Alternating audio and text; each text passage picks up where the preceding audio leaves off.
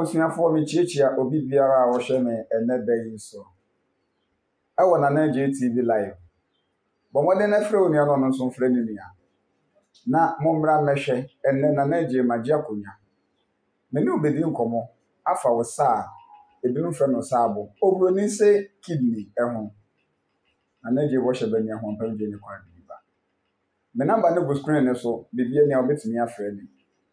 tumi fie Pure Herbal Center yewo kaso amanfo ahaya ne yewo obetimi afa me number ne koso de obetimi afrɛ ni enuanom enkoma enne me pese me ne mo ebedie no eho hia pa eyie na ebeboa wo na aboa no so e ma ore mfi se obe subscribe to channel we yenkoye nim onyankopon ebo nipa no obo niema bebre ewo yemu nipadua ne wakwa bebre ewo yemu ebia enso ne dwuma edi ansa na yetimi aye atiasefo yewo mrebo obroni se liver yewo adwene yewo akoma yewo echese ne mane dɔso wo yemu na ebia ne wuro a eplay de boa eye nipadua no eno ntina na eje mete ya se me no be di nkomo de afa wo saa anase wo saabo a obroni efre no kidney ehon eno nti mesre se obedwen waso na watie ni yie wama wadwene abaha no se na aboawo na ahwewo so na wanyi ache na watimi ahwe wabusua enipa ebeye moba efri yare odofo a wohwa mi se wa mo kidney ho ban yie na se ekonya problem anase na ho ode fiase se eba forma bibia timito kidney betimi ama ye de wakoto baabi afiase se ye yakwankyira kese ebetumi ya bosomso ebetumi ya nsori fie se wenhia nyankopon nipa wonim ote nyankopon ne ama na nka nche se kona kopaduro ye nenoma ye beka se duabo efise kidney wonya ho problem obetumi afiase se wo honhon se ne ye nim se ye bo obidua ohonhon no na tie ni ye kidney yade bi obroni beka se eye one of the vital organs our system ni eye nipadua na kwa bi a edi dwuma wo nipadua na pomodin a ebenya no eho pa eyi eye kete enketwa mienu a ewo ye system ni ewo ye nipadua ni na no ne dwumadi a edi no sane eka ewo ne engine wo mu kakraka enso no fuse ketwa bi wo fuse box ni mu se problem say ewo fuse ni mu a engine yadwuma bibia yadwuma kakraka ni na fuse kete no ebetimi a stop car ne se ebetimi a yadwuma no eye sabepe na kidney so te ewo ni padua ni odofo ahwe ni kidney enya problem kakra bi a ebetimi a stop ni padua ni nyina so kidney efiase se eye weaker obetimi afere te se onamu abu kidney ni fiase se enya problem a obetimi afere se okon wada okon so because wada okon so na okon so kidney fiase se enya problem a gwachiri nompe oboni beka se spinal cord no obeki se mu abu onso ka se bia me ka se bia na unya accident bia ana that moment abi problem sa fiase se unya sa ahyenso ewo ni padua ni mu no na ebia wonkohia akwanhia bia obi afadua bia mo nti wadwen ye obedrebi enu nti adwendwen ne kura betime mo akwakoso dae bi ebi sade ne fiase se no so wonya accident bia nti we fiase badwen ana me fia bayifo ana obi amene te ben ana bibi se na ekoso ana odofo kidney betimi e de saadwene na be hyewotinim e de saadwene na be hyewotinim ukoda obeso ho dae amwakobo bi bayi na yo kidney ebetimi ama wachiri dompe no enya problem na tie ha kidney ni dwumadie kese a awurade de man se onni ewo eye nipadua ni mu emfema yen ne se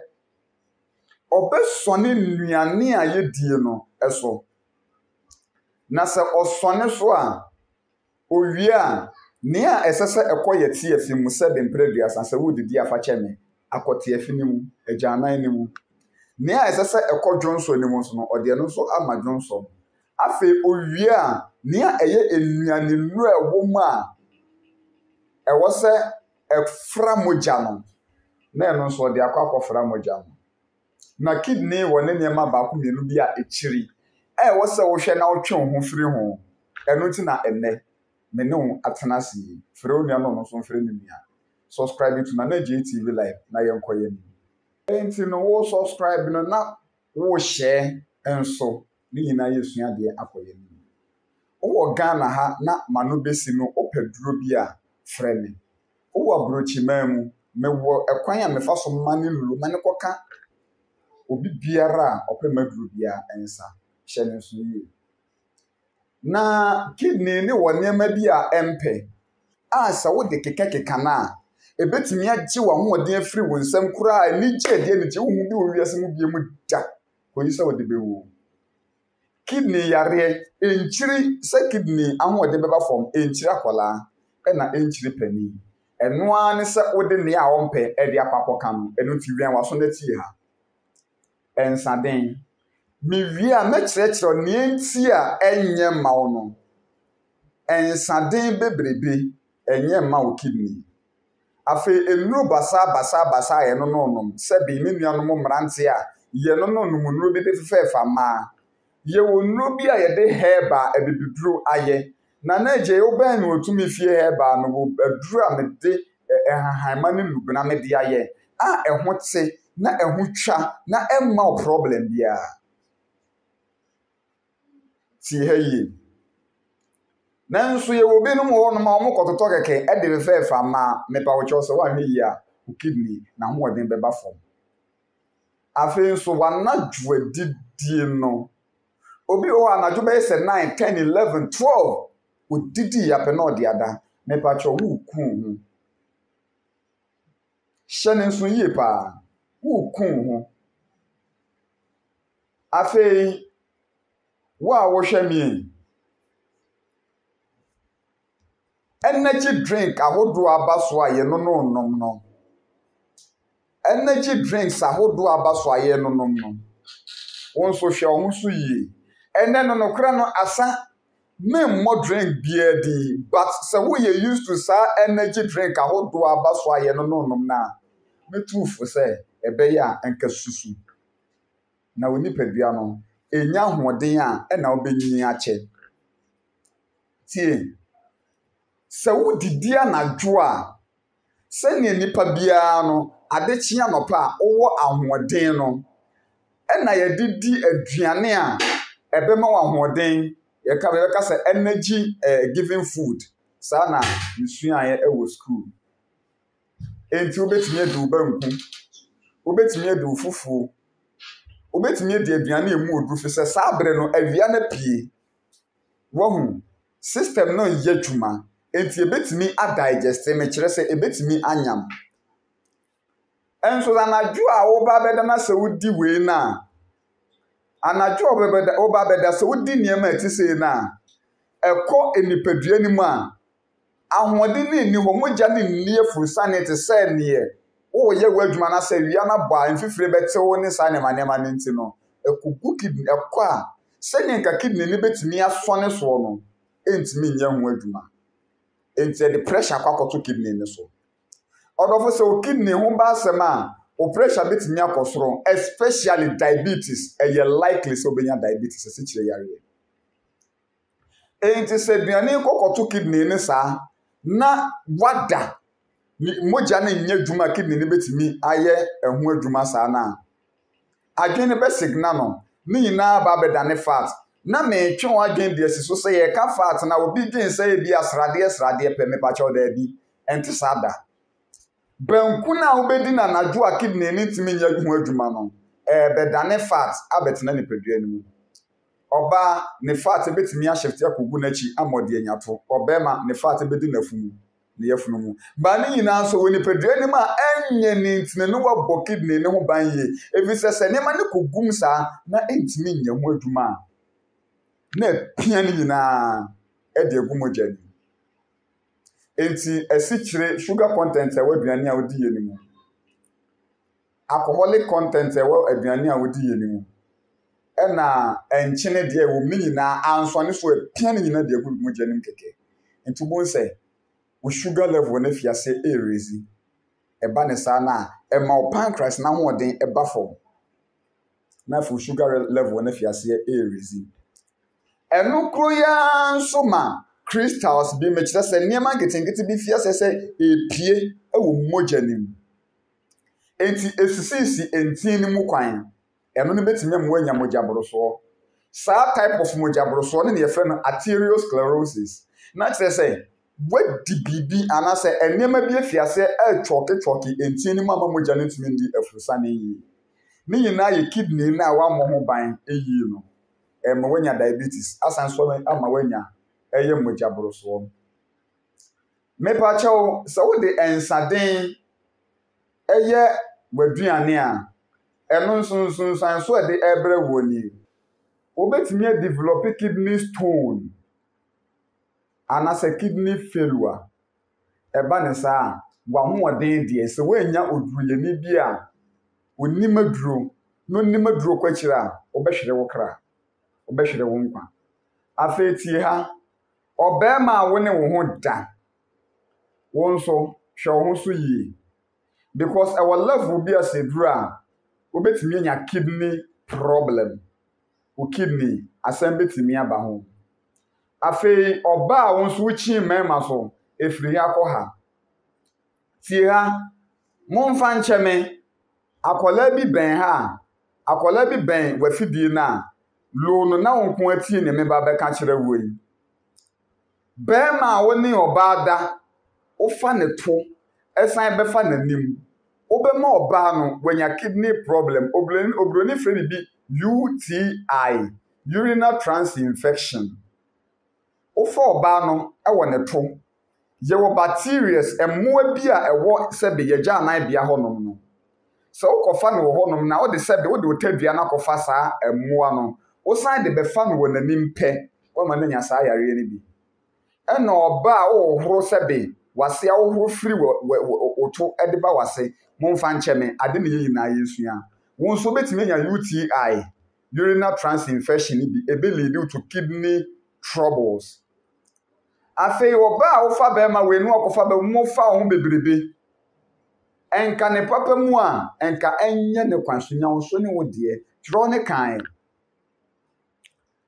enti no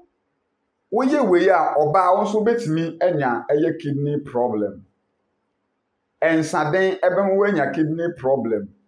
enu basa anonom na chese kidney problem na nkasa beba abra wo de niema kidney nintimi anya hu adwuma ede toatoa no no bisa ne wudi bia no efri kidney ni mu na ekomrebo ni eni se kidney ni jai ne a empa na se mrebo ni jai ne a intimi mrebo na emre sana kidney ni so tie wudi niema intimi nya hu adwuma ede toatoa na ope agugu ni pedua no enu ti hye ne nso yi na de kidney ni ene kidney adesua no ye de besi ha ba bia wo bia me na ba ne go spring ne so tumi fie pure herbal center na me da no na na je bo hye ba ni ahompa je ne kwa de bi ba yare bia fatwa me wanya kidney problem me pa cho bomode ne ben ni e wo kaso amanfuro wo de hepatitis B bomode ne to ame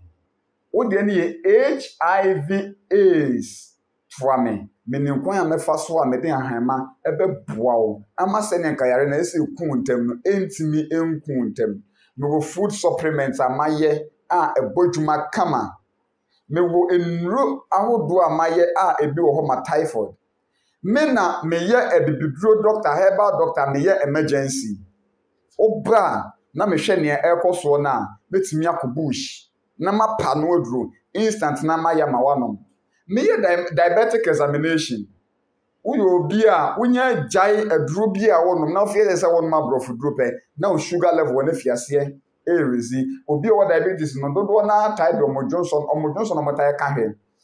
what study ehun se unya jai unya fie se wonom abiduro pe na fie Johnson na fiase ye dokodoko mo bra me de biduro ya be kan ama ɔdwo nso na san bɛyɛ nkyɛn nko a na di adanseɛ de akyerɛ wo sɛ woanom aduro bi a wo sugar level no ɛreba fam ɛbɛboa wo ama wo atumi atɔ afiri asikyire yareɛ nsɛm koraa afei wo nso woyɛ bɛrima wo mmarima yɛm ahoɔden na aba fam ana sɛ ɔtɛ dua na awu koraa wo nso toa me ɛwɔ tumi fie pure herbal center akaso amanforo mu obi adwene mu ɛɛka no wode hyɛ bi atɔ nsɛm mu ntentan mepa kyɛw woanhwɛ yɛ nsanom na obɛnya kidney problem fa ne bra